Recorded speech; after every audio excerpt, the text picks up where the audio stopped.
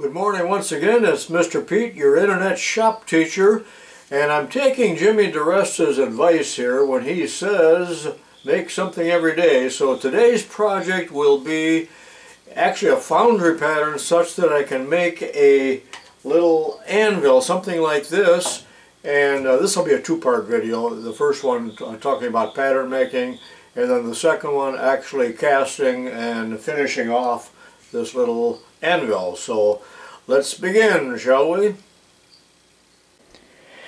When I was a beginning teacher and in my prime, I'm the one that set up the foundry at the high school. There was none there prior to my tenure, but I needed patterns and I needed ideas and all of that, and I didn't realize it then, but of course I was already teaching buggy whip making back in '67. But somehow or another I acquired a pattern for a little aluminum paperweight. We made some of these out of lead too. Now, a man by the name of Steve Page sent me this a couple years ago. That's his version. He's even got his name on it. I'm going to vary from this just a little bit, but that's about the size that I made at the high school. And this was a split pattern. And it was something fairly easy that the freshmen could make. Every young boy made one of these, and of course he had to cast it and then file it, and he learned how to use a vise and a saw, hand hacksaw, and files and emery cloth and all of that stuff that is long outmoded. A month ago I was vacationing in northern Wisconsin in the Eagle River area. My buddy Dwight, who I've talked about in many of my videos, lets me use his cabin up there, and I'm so thankful for that, because sometimes I have to get away from YouTube because I am too driven on it. I can't get any rest around here. But on one of the shelves there, when I was eating my toast in the morning, I saw this little anvil, and this is one that he made when he was at LP High School as a freshman in my dad's metalworking class, and he still got that thing. Looks a little crude, but that's what gave me the idea for this project and this video. So there it is. I took these pictures out on the deck. I didn't have my video camera with me because I wanted to get away from all of that while I was on vacation, but I am usually tormented by ideas and thoughts and have an awful lot of trouble getting peace of mind and rest. Years ago, in all of the catalogs that came to shop teachers, they sold things like this, little patterns and so on, so that the teacher didn't have to do everything, because in the first year of teaching there's just an awful lot to do. So I think I bought that little split pattern made of polyester for a few bucks, and then from that I made a working pattern and some extras, because the kids would lose things or steal things or destroy things. So I made these split patterns. I always kept a couple locked up so that if it disappeared, I could go ahead with my plans for that school day, and the kids had something to do. So I decided I'm going to go ahead with this project. Well, I was in Wisconsin, I was thinking about that. But you know, it's one heck of a job to make a wooden pattern, let's say, that looks like this, a split pattern, a two-piece pattern. It's very irregular. It's almost all hand work, and I think you can imagine, if you're a woodworker, how much time this takes, and I'm really not interested in spending that kind of time, because this is a video also that will fall on a lot of deaf ears. There won't be a lot of people or a lot of interest in this video, because those of you that are out there that do not make castings, and this video is strictly for entertainment purposes. I don't expect anybody to actually do this.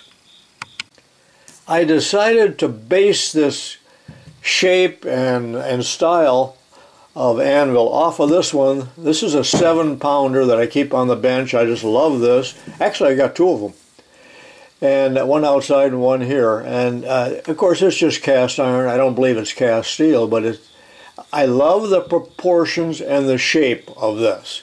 So however am I going to translate this into wood?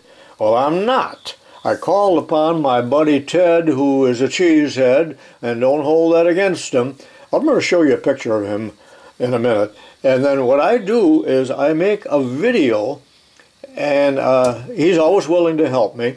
He's a retired dentist, so he's a wealthy man. Or he tells me he's not. He's a good guy. So anyway, I make a video telling him what I'm going to do, kind of like what I'm telling you right now. Maybe I'll make those videos available down in the description. You can look at those for what they're worth. I'll just put the link down there. That'll be a temporary thing, because actually that was meant only for him. It's not a polished. It's not a polished video like this with great editing. It's just clips. So is this. But don't you like that shape as well? Now this is my buddy Ted from Wisconsin, the dentist, and he had been quite helpful to me. This is when I met him at Arnfest a few years ago, and he's really good at modeling these 3D items for me.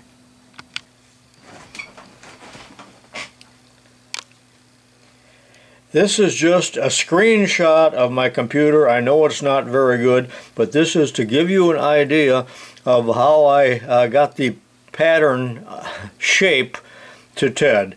Again, look at the video that I have a link for down in the description. Pretty crude. Then I emailed it to him. Now this pattern appears on Thingiverse. So you can go to Thingiverse and do a search either for Anvil aluminum pattern or for Ted Sykora, and then you will find these links.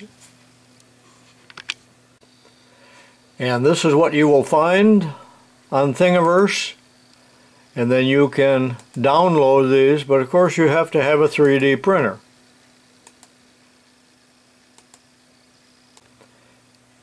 And this is what it looks like in Cura, which is the slicing program, and you can make it larger, smaller, just about anything you want. This is, let's see, the scale is 50% of what he sent me, but you can easily make it, let's say, 70% larger, or you can shrink her down to 35%, let's say. Take a gander at it, and there's a right and a left. He calls it a top and a bottom, and you need to print out both, but pretty snazzy. That's all I will show of that. And then that goes directly to your printer. Okay, I'm back in the shop, and here is a few samples. I made them in different sizes. In this case, the filament broke, so it didn't quite finish, and also it lifted off of the platen, so you know that's junk, but it serves to show you what the finish looks like, and the finish is never all that great, at least on my printer. And the material, of course, is PLA. Because the finish isn't very good, I also experimented using body putty and the everyone's favorite Durham rock hard water putty, which sands a lot easier than what does the Bondo, but that makes it real smooth. I know the pattern looks like heck, but it makes it real smooth compared to just the printed out finish. But this is not one I'm going to use. Also, in the earlier ones, Ted did not provide the alignment pinhole. I drilled that hole to lift it out of the sand. So this is also one of the earlier versions. Then I made another video. That's why I'm going to show you two videos to Ted where I asked for some revisions. I wanted this a little bit longer. And you know, I can get pretty fussy. One thing I asked for Ted, but I guess he was unable to do it or forgot about it or something. These patterns do not have this scallop in here, which I think is a thing of beauty, but I guess it doesn't matter. It's just a friggin' paperweight. I don't know why that autofocus is going crazy on me, but one thing that I don't know if Ted can't do it or it can't be done, but on any kind of foundry pattern, we don't want any sharp corners like this. And I did sand that just a little bit, but this material does not sand or file well at all. It just leaves a horrible, horrible burr that you can't seem to get off. But sharp corners are a problem in the sand mold. But this is one that I printed out at 55%, part 1 and part 2. That took 7 hours per part. Again, that's the hole to pull it from the pattern, and in this version Ted did go ahead and put the alignment pins in. They're a little bit farther outboard than I probably would do, but I guess the farther out the better register you will have. I will have. What do you mean you? So these are 1/8 inch pins, and he made them 1/4 inch, but the 1/4 inch would only be, I think, if it's 100%, and 100% was quite huge. This is in fact, well, I'll measure it here. I got to get my metric ruler out because it's all in millimeters. All in millimeters. So I used 1/8 inch rod, and that gives real good alignment of the two pieces. Again, this is a split pattern.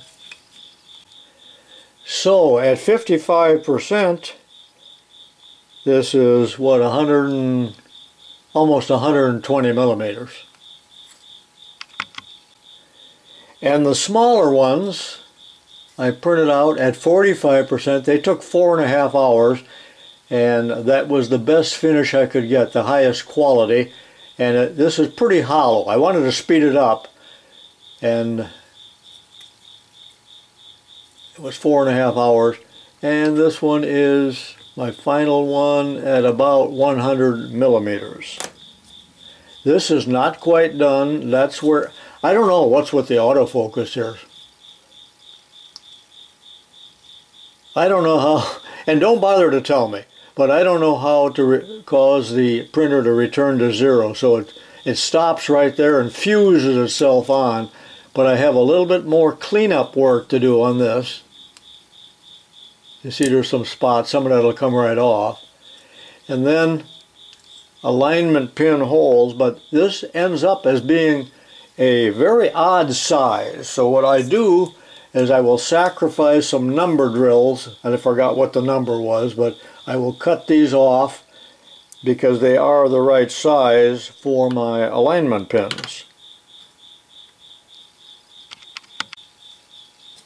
Some of those little things will pop right off, even with a knife. This one I will have to file off. With file like this, trying not to change any of the geometry of the thing. And then I will sand just a little bit here on the edges. Like I say, the burr is horrendous. I do not like to work with this material. It's just nasty. Now most of this irregularity, not irregularity, but the layering and all that will show up in the final product, but you know, I don't really care because this is just a demonstration piece. And in the mold I intend to do 2 of them together, both a large one and a small one, something like that, with the sprue and the gates right in between the two, hopefully in a small flask. That was the other thing. In the high school I made these small so that perhaps the kids, using they were freshmen, very small flask that it was not too heavy for them, and they could do maybe 2 at the same time, because there were 24 kids in the class, and really you could only get 1 or 2 molds made during a given hour, and sometimes I couldn't even pour them that hour because there were a lot of other things going on in the shop at the same time. So, but the kids seemed to enjoy this. They liked molding, and they liked being in the shop and having a finished product. But they had a lot of energy and wanted to do things. They didn't want to just stand around and watch a long demonstration like you are doing right now.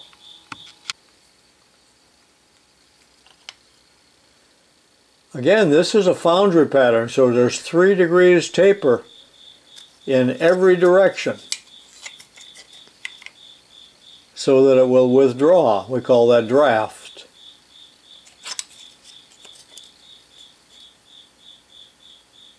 That's one of the hard things about making patterns, wooden patterns or by hand. Now, one other thing to point out here is that there are, even though there would be 3 degrees right in here, we really do not, again, like those sharp corners, and that should be filled a little bit so there's a fillet.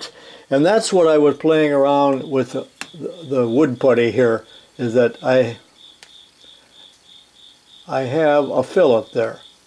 Now, this is still a trial, so when I go out and make these, if it's a failure and doesn't withdraw right, I will come back in here and do some more handwork, but it's extremely tedious to do all of this and time consuming because you have to wait for the filler to dry, then come back and sand it, look for spots you missed and do it again. In here too, it really needed a fillet.